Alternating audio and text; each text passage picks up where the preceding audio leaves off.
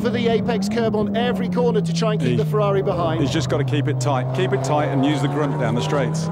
He's got to aim at the grass on the inside, hasn't he? Deny, but look how hard those Viper's tyres are being worked. It barely can handle the power there, and the Ferrari's got to run to Abbey. He'll be on the outside in the braking area. Scott's got the... Goodness me!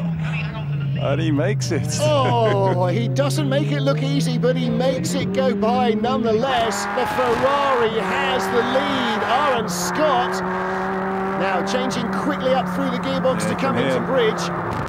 Those Viper engines are thirsty. Maybe they're getting into a fuel situation now. Oh, goodness. Now look at the way the Viper nearly threw him off the road there, Matt. Just trying to put down 600 horsepower on worn tyres. Goodness me, that was a real fight for both drivers. Now, here's our GT4 leader. This is Matt Nicol-Jones, took the car over from Stuart Lind. Together, they're already the GT4 Cup champions for 2008.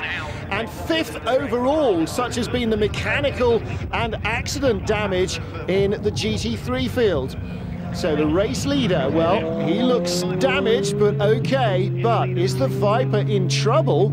As you say, big thirsty engine, but surely they know how much fuel it needed when it came in for the pit stop. Out of Bridge Bend for the final time for James Sutton.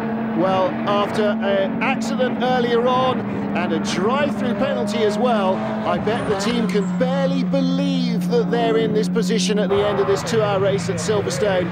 And Jeremy Metcalf in 3rd place, closing fast on the Viper in 2nd. It could be a run to the flag.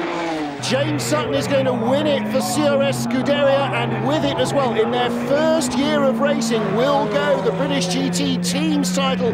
What a success